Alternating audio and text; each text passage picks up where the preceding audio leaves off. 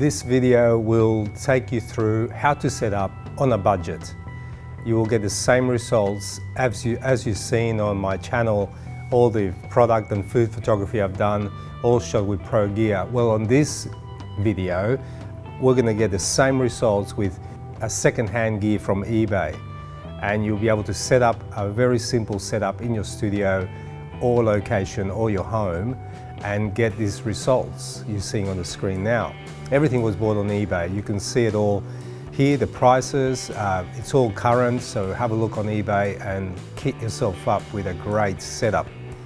And it's probably all under the price of an iPhone, a good iPhone. So yeah, have a look at this video, follow my instructions, set yourself up, the setup you're seeing on the screen now.